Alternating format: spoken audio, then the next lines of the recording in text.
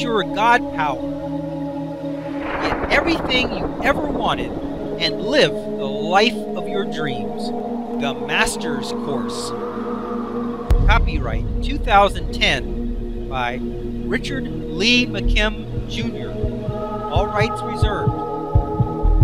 Let the quest for knowing begin.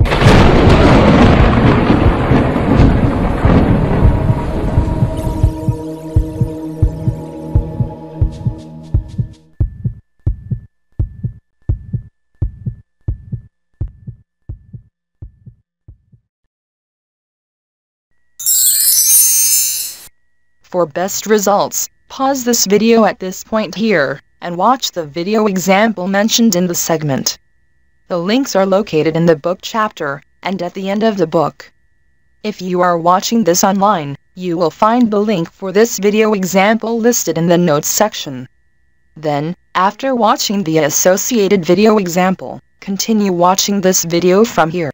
What does this example show, and what does it mean? This video example shows in a clear and understandable way what resonance is. From this example, you can easily visualize the guitar strings responding to each other in resonant fashion. This video points out the two most important things to remember about resonance. First, resonance occurs only in the presence of like frequencies and will not respond when the frequencies are not a match. Second, the response is automatic and requires no additional energy, nor does it need any physical action on your part. It is a natural function of nature. Resonance is so automatic that it would respond in a glass box where no one could touch it, as long as the sound vibration reached it. The resonant effect will continue as long as the primary vibration is activating it. It is very important to understand that resonance causes a mutual awareness and activation of the like frequencies. It would be like a guy at a party looking to meet other people like himself. So he shouts above the noise of the crowd, "I like fishing!" Suddenly, there are several other people in the crowd who shout back, "Me too!" They end up coming over and they start talking about fishing.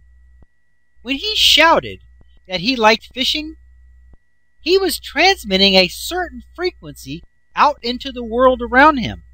As he did this, those who had similar likeness, liked fishing, responded in the same way with the same frequency. He elicited their response by sending out something about himself. They didn't respond by saying they were hungry or they wanted to dance. If he had shouted, "I like ballroom dancing," he would have had a very different result. If there were anyone in the room who also liked ballroom dancing, they would have responded. But the ones who liked fishing would have remained quiet and unmoved. They would not have resonated with that particular frequency. Okay, let's look at this illustration here. Here it says, if same frequency. So we have the physical meaning of tuning fork number 1, which is its frequency. And here we have the physical meaning of tuning fork number 2 of the same frequency. And what do you get? You get resonance activated and a response has been elicited. It vibrates and creates a sound. Here it says in gray, the same frequencies will activate, resonate, and elicit an automatic response.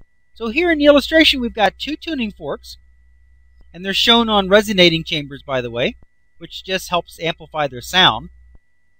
You see somebody striking the first tuning fork, causing it to create a certain vibrational sound, and that vibration is traveling, and as it reaches the other tuning fork, since the other tuning fork vibrates at the same rate, at the same frequency, it starts to vibrate in response.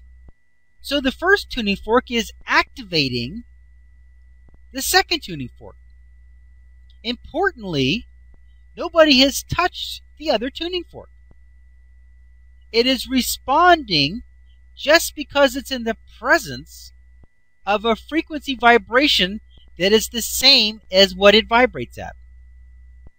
So you strike the tuning fork, and the other tuning fork begins to vibrate. Okay. Here it says, when you start the first one vibrating at a certain frequency, the vibrations reach the second tuning fork of the same frequency, and then resonance causes it to start vibrating also. The frequency vibrations from the second one now come back to the first one and begin a resonant action between the two of them. Which means that once the other one's activated, it's now generating a frequency which the first one naturally resonates at because it was creating that same frequency too. So they resonate with each other. They're each vibrating and causing the other to respond. So both are now vibrating. Both are now activating vibration in the other. And so they're causing a resonant action. They're both totally aware of each other, activating and responding to each other. That is the property of resonance. Okay. Now here we have a second illustration. This one says if different frequency. Okay, so we got the physical meaning of the first tuning fork. That's a certain frequency, whatever that might be.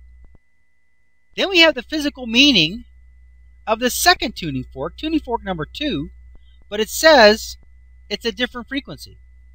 Okay, so we got one of one frequency, one that resonates or vibrates at a different frequency. So what do you get? Here it says the physical meaning result, no resonance, no response is elicited, no vibration is activated. Here it says in red, different frequencies do not activate resonance and elicit an automatic response. So here the guy's striking the same tuning fork, the gray one, in the other illustration we just saw, and the vibration is going just like it did before, but we see it reaching another tuning fork, which is the color red, which just indicates it's a different frequency, and it's not responding. It's not vibrating. So, if there's a frequency vibration in the air, so to speak, and the tuning fork is not the same frequency of that vibration, it's quiet. It doesn't move. It doesn't vibrate. But if the tuning fork is the same vibration as we saw in the prior illustration, then it suddenly gets activated, and it suddenly starts to vibrate on its own. Importantly, nobody touched it. It's automatically responding, coming to life, activating on its own because it's in the presence of a frequency that's the same vibration that it responds to. Okay.